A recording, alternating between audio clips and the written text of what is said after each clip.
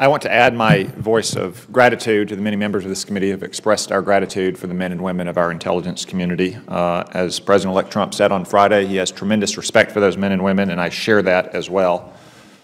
Second, those men and women have concluded that Russia hacked into the DNC and John Podesta's email. And while this committee, as the chairman said, will conduct a thorough inquiry into this matter, I have no reason to doubt those conclusions. Third, I don't doubt it in part because Vladimir Putin is KGB. Always has been, always will be. Back in the Cold War, Russian intelligence used to refer to the United States as the main enemy, and they still do today. Vladimir Putin undermines the United States and our interest for the same reason the scorpion stings the frog as it crosses the river. It's in his nature. And he's done much worse for the last 18 years across numerous domains. Seventh, Donald Trump won this election fair and square. Vladimir Putin didn't hack into Hillary Clinton's calendar and delete rallies in Michigan and Wisconsin, didn't hack into the speechwriter's computer and delete speeches that lay down a compelling vision for the working class. It's time to look into the mirror, say that Hillary Clinton lost this election not because of Vladimir Putin or Jim Comey or fake news or the Electoral College, but because she ran a bad campaign. That brings me to a conclusion in the report about the clear escalation, Director Clapper, of the scope of the activities. That Russia has conducted these kind of activities in recent years, but this was a clear escalation in the scope and the scale. Is that correct? That's correct. Why did they think they could get away with that kind of clear escalation against U.S. interests?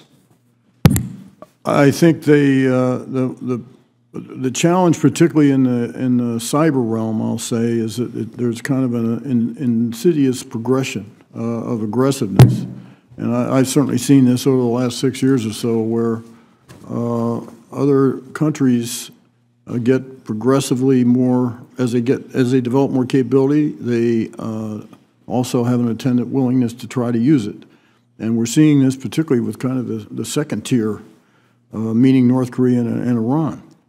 Who don't have the cyber capability, we don't believe, of the level of sophistication of certainly the Russians or the Chinese, but they are progressing, and that's, to me, is what's bothersome about this whole business of cyber.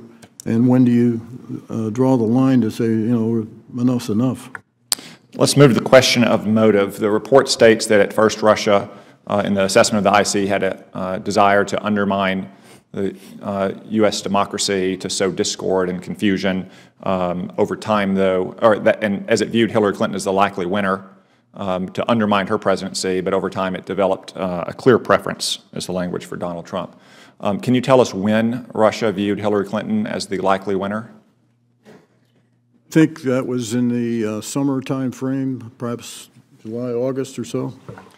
Can you tell us when you believe that Vladimir Putin developed a clear preference for Donald Trump? Sometime after that. I don't know that, and certainly not in this setting. We can pick a date when he shifted gears, but he clearly did. Did he or the intelligence services ever believe that Donald Trump was a likely winner?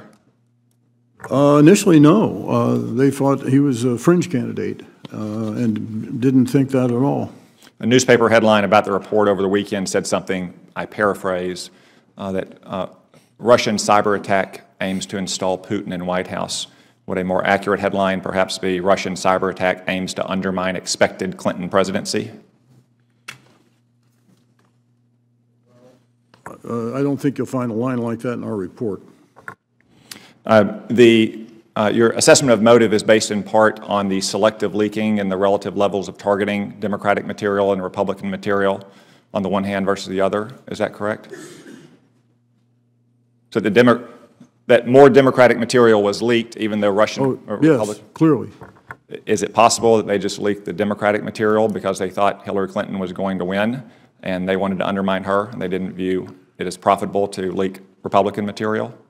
Well, yes.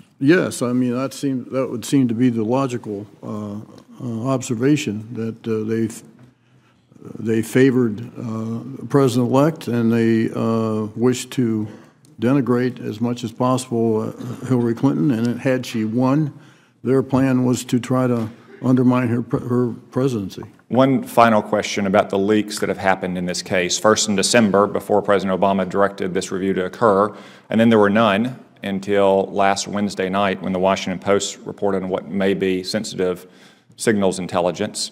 Director Comey, have you received a crimes report from anyone in the intelligence community about these leaks? I don't think yet as to the December leak or anything, obviously, this month. Not yet. Mr. Chairman, I suggest that we should include those leaks as part of our inquiry. The chair and the vice chair are working on that right now.